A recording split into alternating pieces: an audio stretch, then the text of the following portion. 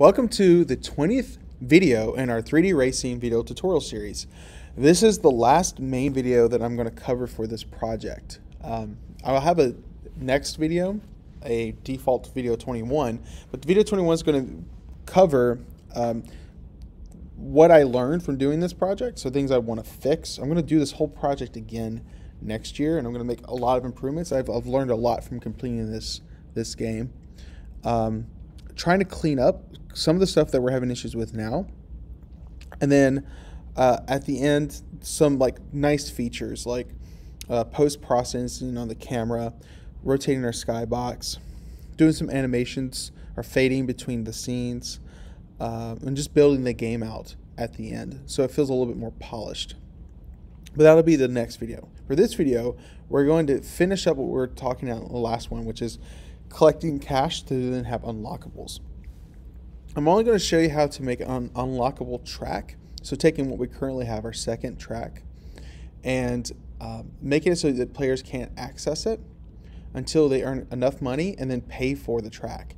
And saving that so that when they leave the game, they can come back. If they've unlocked the track, it's still unlocked. So that will be basically the way we're going to work. There's a lot of different ways to do this. This is the way that I tend to prefer. It makes the most sense. Also in the context of how we've done saving stuff before. We've used player preferences to do that, and I want to use that again. I did make a little test project here to kind of work through it on my own. It's not going to be exactly the same, but I kind of quickly want to explain to you what we're going to do through this game. And from there, go back and change it in our racing game. So I currently have 3 buttons, and if I press play, the red button will spawn a red ball, the blue button will spawn a blue ball, and that's based off of a spawn script. Now right now the green button is spawning because I've tested this before, and so I need to go back and set it so that it doesn't interact. But I can show you the script and give you a sense of what's happening and how we're going to proceed. You'll notice that I have 2 images down here, by the way. The image is sort of my to switch out to let me know if it's unlockable or not, so the player could see that. So what we're looking to do is to, well, I just uncommented this player prefs line here. At the start of the game, I want to reset it so that it is set to 0. So if I press play now, I shouldn't be able to interact with this green button. So yeah, the picture is different, and if I try clicking on the green button, it doesn't work. So what is happening is we're going to have an integer, and we're going to name it, is it unlocked? So track 2 is unlocked, whatever you want to call it. And if it's 0, then we're not going to be able to interact with the button. However, if the player ever gets enough money to unlock that button or make it interactable, or they've already unlocked it once, then we'll make the button able to be interacted with.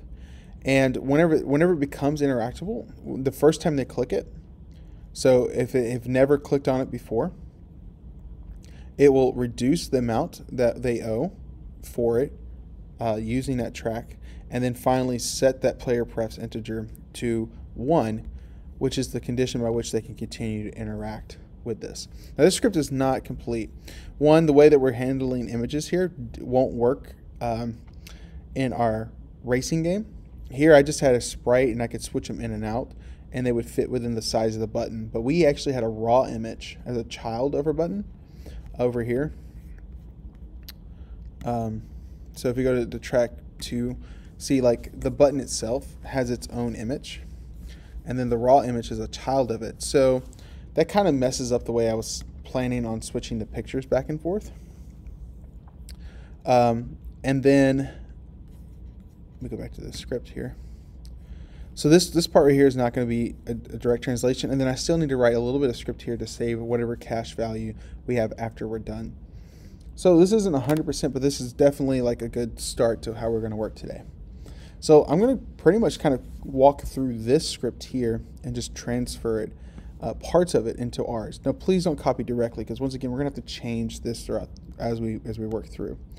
So I'm going to close that one though, just so I don't get confused, and open my 3D Racer panel. And man, we have so many scripts. Look at this. This is a little wild. I mean, this is what you kind of expect by this point in the game, but it's, you know, it's a little daunting sometimes. So let me close this Unlockables test and go back into my project folder. So essentially what we need to do is build an unlockable script to hold this information. So I'm going to go into my scripts folder, add a new C# script, and call it Unlockable. Press return. I'm going to look over here really quick. Name did, you know, save or carry across, and open Visual Studio looking for this project. There you go. Okay, so Unlockable. So what are the things we want to do? I'm not going to use, I had a Boolean earlier. We can put that back in there later if we want to check to see if it is unlocked or not. No, let's do that. So public bool, and we're going to say track.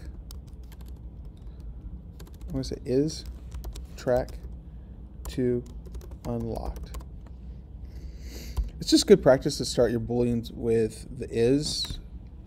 Starting with is. I haven't done it every time, but I can appreciate it more as I do more and more coding. So the things we need to know. We need to know how much money we have. It's a public integer, and that is our cash amount. And then whenever, how much money do we, what's the threshold for which we want to be able to unlock the second track? So how much money do we want the player to have before they can unlock it? So public integer amount to unlock track 2, and then I'm going to create a little space here. We're going to need to interact with the button. We need to turn the button on and off. So we definitely need to go up here and using Unity engine.ui. Now I know we're using TextMesh Pro, but maybe this is something I'm just not experienced with. I wasn't able to find a way to get the button to be interactable or not when I was using TextMesh Pro as the namespace.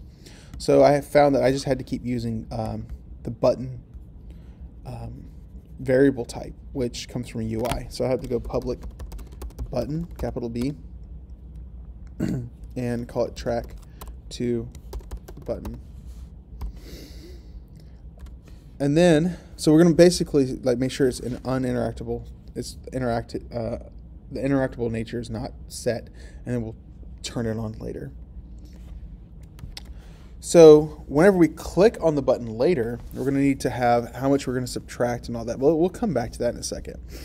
So at the start, we don't really need anything here. And in the update is where we're going to be checking. Now this is not like the most efficient way to handle this. We could check to see if we try to click the button and then have it check to see if this is going on. So it's going to be checking every frame. There's better ways to do this, but at this point I think it's going to be okay for what we're trying to do.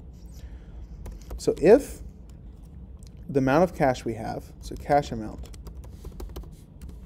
when we come to this screen selection scene, if it ever goes above, if ever greater than the amount to unlock track 2,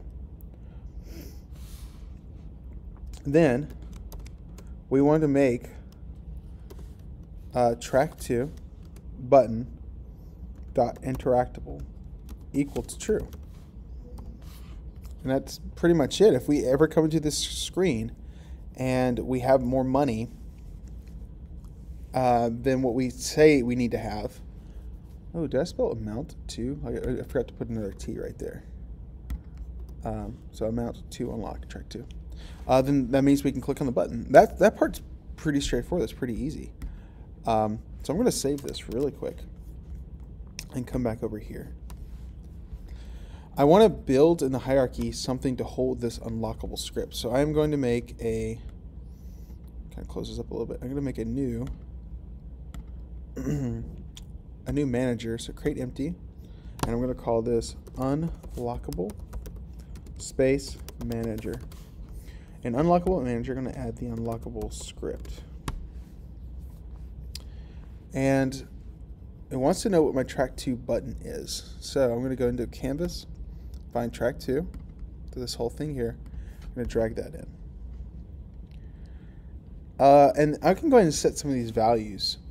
So cash amount is something I'm going to need to have. I want to get from what I've earned already in the game. And we'll go back and check that in just a second. The amount to unlock track 2, I'm going to say I need to have at least $1,000 there. So wait, did I say? Let me go back to my script. So I basically have to have more than $1,000. Where is Unlockable? Where is it hiding? This is the thing I don't like about having this many scripts like this. Unlockable. Okay, I'll just do that. It's at the very end. Okay. So wait, I have to have more than $1,000. So I should say if the cash amount is ever greater than or equal to, because 1,001 wouldn't work, but we'd never have that sort of denomination because we're increasing by amounts of 100. And I need to, in the start, I think I do need a start here. I'm going to say public start.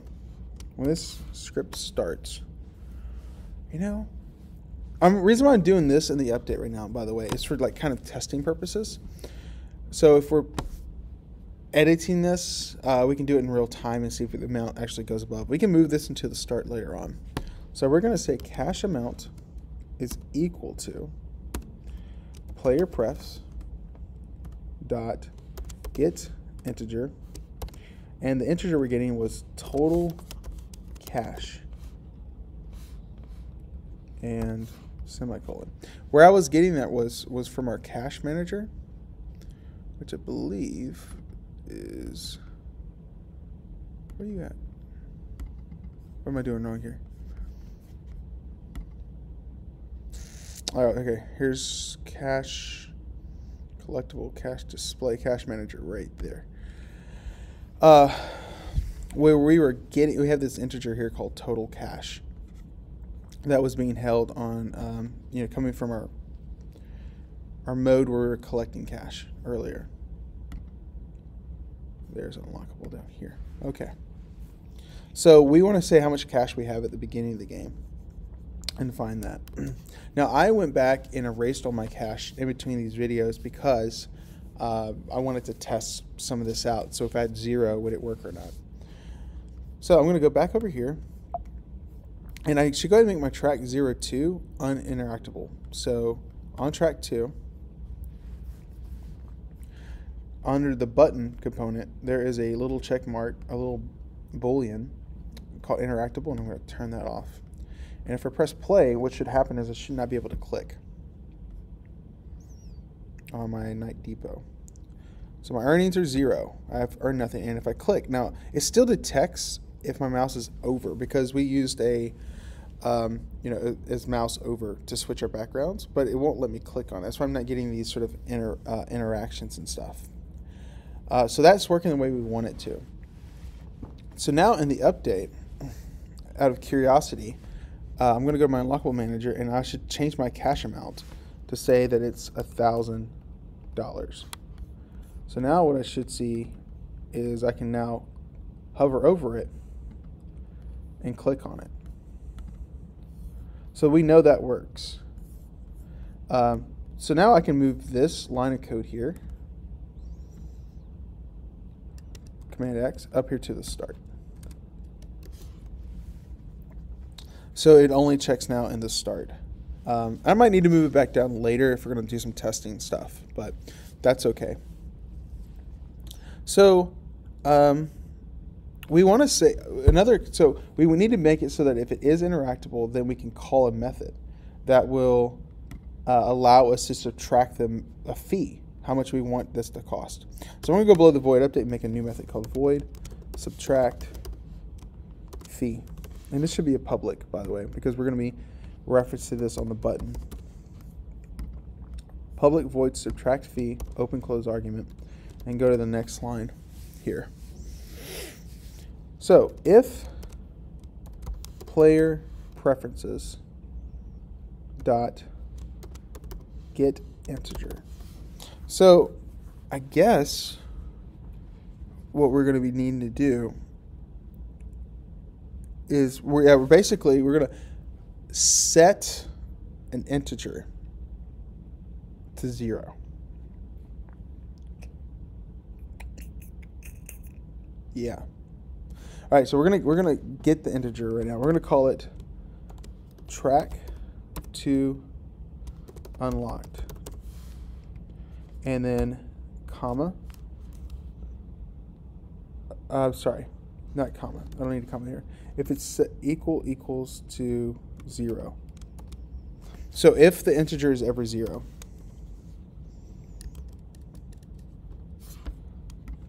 and go below here. So when is it ever 0? I guess we could say in the start. If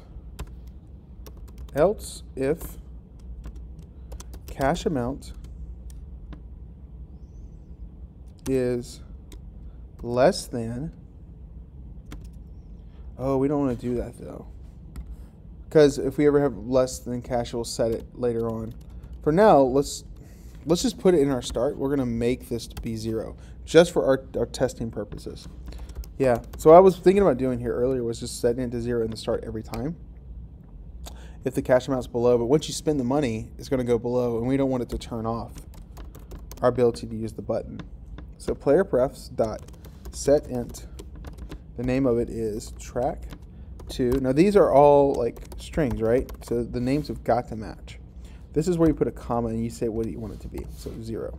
For now, we're going to leave this line in here. If it is 0 and we're able to interact with the button, then we want to say take our cash amount. Cash amount. And I think this is where things kind of get a little funky. We need to subtract a certain fee. So I'm going to go up here to public integer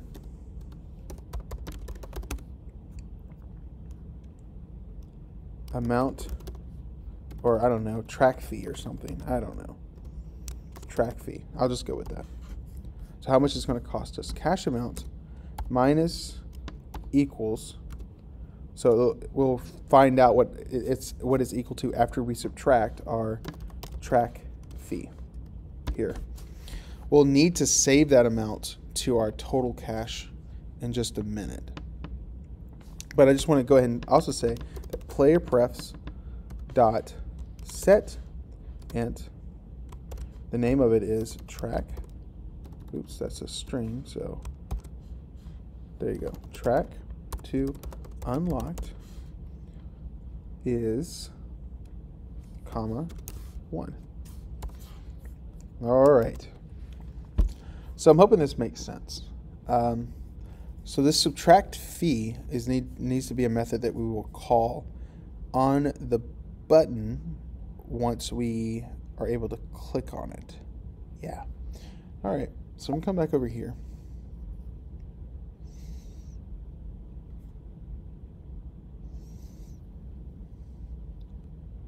Subtract 2. And up here at the very top, I'm going to add a method. I'm sorry, add a on-click event on the button component. So plus, dragging in my unlockable manager, and calling the function of subtract fee. And save that. So this will only work. I'll only be able to subtract the fee if my integer of track 2 unlocked is set to 0. If it goes to 1, it will not reduce that fee anymore. Yeah, okay. So let's go ahead and press play. We should not be able to interact with this button right now. My earnings are 0. I'm unable to interact with it. If I go to my unlockable manager, oh, I need to set the track fee. Let's say it costs $500. But we'll have to remember to do that outside of play mode.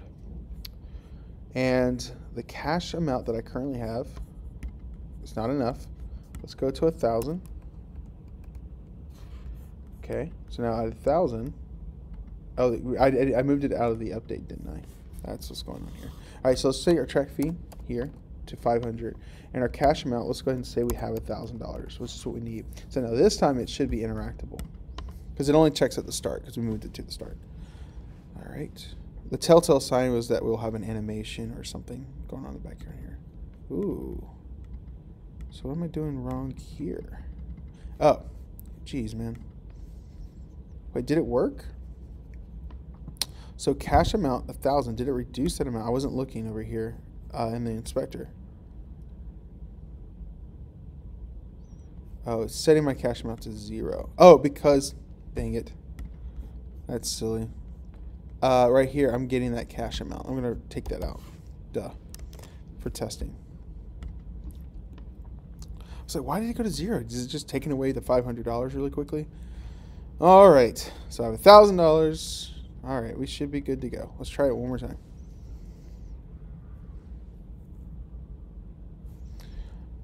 All right. Hover. It works. If I click on it, my cash amount went down to $500. Now, if I click on it again, does it go down again? It does not. And the reason why it does not is because this script only allows me to, where'd you go? Where'd you go, Unlockable? Where'd you go, buddy? All right, well, I'll have to find that. All right, I'll just do it this way. It only works if the number is set to 0. So we got that part to work. Now the things we need to fix are, well, one, I don't really need this boolean. I was going to use that, but I guess we can say here, set that boolean to true. So is track to unlocked dot. Oh my gosh. It's just, oh, wow. Is true. It's like, is it like set active or something? I don't know why I was having a brain freeze there. Is track 2 unlocked is equal to true. That way we can see that. All right. So cash amount right here, I don't have enough money for this to work. But what I can do, I'm going to cheat the system really quick, is in this start, I'm really going to go ahead and just give myself money by using the player prefs line here. And the name of the was, instead, it was called total cash. And I'm going to give myself $1,000 so I can kind of test and cheat stuff. Later on, whenever you build the game out, you're going to want to make sure that that's set back to 0 so your player doesn't start off with all that money. And I also need to, I guess,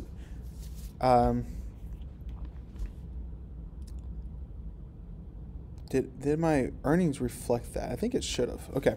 I also want to go ahead and save my new amount. So I'm going to say player prefs dot set integer. I can just copy this, right? I can just copy and paste what I have here.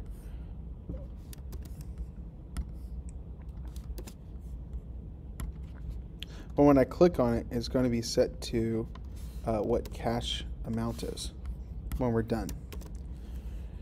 So after you click on it, it's going to subtract the track fee and then save that number to your game. That's pretty straightforward stuff. So let's test this out. I saved. I didn't look to see if earnings reflected what I had here in cash amount. And to see if it's updating it properly, I'm just going to change it here in the inspector to 0. And it should change it because in the start, we are going back to, we're saying become 1,000. Yeah, it's going to become 1,000, then get that money. And we're also setting it back to 0. Even though we made it unlockable once, it's going to make it so that it doesn't work again. Okay, so I'm going to press play.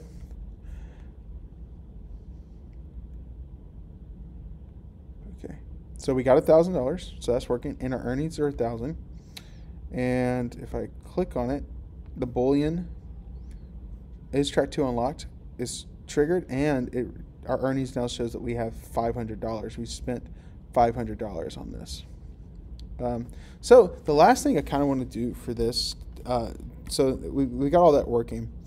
I'm going to play the game one more time. I'm going to give myself $0, and I'm going to say that the track is unlocked, so it saves this information. No, I'm going to wait on that.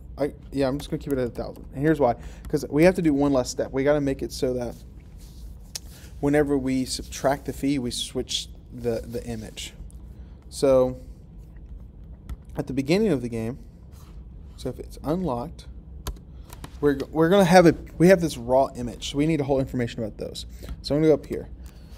We want to take it so that our current image only shows up whenever we can actually play it. And instead we have a lock looking screen. So let me go ahead and get that. So over here in assets, we had in our, was it in textures? No, it was in UI. I put a folder called UI, and I have my original night picture here, but there was a package downloaded, like a racing UI package, and it wasn't very good, to be honest. It had some slice images in it, a PNG, and it had this like money one here. And I went over here and I changed it from default to sprite, and I hit apply. Child of track 2, let's do it this way. I can just basically take this image here. I'm going to rename this one to night image. And then I'm going to duplicate it. That's probably better. Command D. And I'm going to change that to lock image. And drag this in as my picture. And it's kind of cool that I can see like it covers that up. So it looks like a money bag, but it also kind of looks like a lock. I don't know. I like that. So lock image will either be on or off. I'll turn them both off actually, that one and this one, based on if it is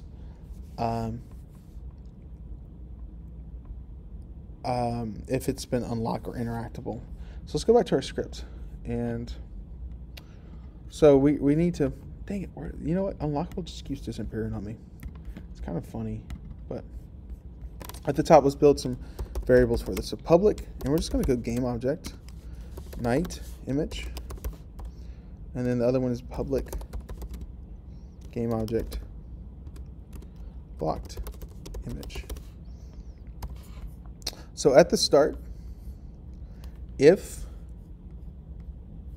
interactable is true, I want to make it so that when you do the subtract fee, it changes it. But at the start, I want to go ahead and check and see if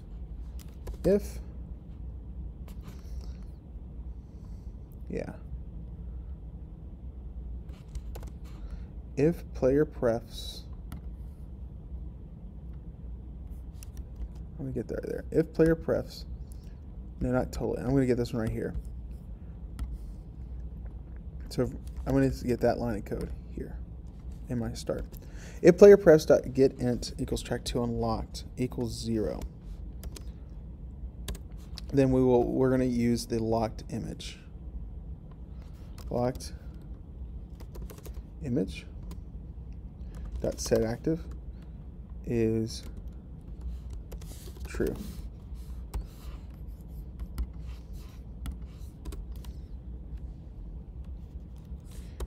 If, and I'm gonna just make sure I say that the other one is not true, just in case we get some, like, I don't know. I can imagine me overlooking something here, so. And it will set the other one to false. And do the alternative here. So just copy and paste these two and just change their true and false statements. Actually, I took the whole thing here, those lines. Paste them, and if it becomes 1, then this is false, and this is true. And I guess because this is setting it to 1 here, and this only happens at the start, I need to go ahead and tell it to turn on. Take this line of code here and drag it in, like put it right there. So it'll change our images out for us there. All right, let's test this out. I'm going to move this line, before I actually test it out, I'm going to remove this line down here.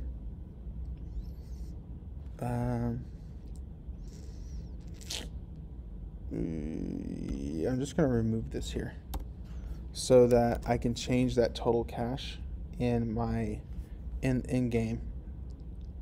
So actually, I want to go ahead and set it back to total cash. Set it to 0 here. Yeah, that way I can see it at 0, see if it doesn't work, and then add money and see if I can get it to turn on and off. So, okay, I need to initialize what these images are. So night image goes here, and lock image goes here. All right, press play.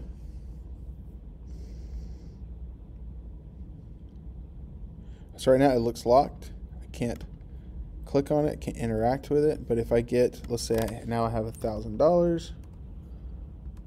Does that? Oh, because it only checks at the beginning. Gosh, I keep making that mistake.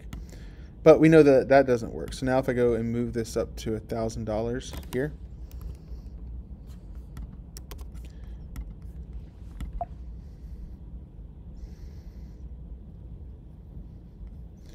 And I press play. Which I think I did like too many times just then. Did I click it like 3 times? Okay, no. All right, it says I have $1,000, but it didn't switch my image. It only, oh, it's whenever I subtract the fee. That's fine, that's what I wanted to do. So now it's like accessible. So an easy thing to do too, right, would be like to play a little sound effect here when you click on subtract fee. So I would definitely like consider doing that. I'll just add a little note here. Play sound effect. And I don't know. I think that's everything I wanted to cover with Unlockables. I think we should, before we go, you should try playing the game one more time with setting your amounts to 0, just to save your player prefs, and then remove those lines that you were putting in for decoding. Oh, I'm sorry, for testing. That way it saves the player prefs file so that this is locked during gameplay. And that's all you have to do is just hit play, and it'll save that amount there for you. Yeah, so this is the last video for this tutorial series. Look out for the next video where I go over some like little ways to touch up the game and make it a little bit nicer. And then I just want to talk through some of the things I knew I did poorly and what I wanted to learn from this experience. And I'm going to make the game again, like I said, and I'm really looking forward to improving some of these systems. So if you've been following along, I really appreciate it, and I will see you in the last video.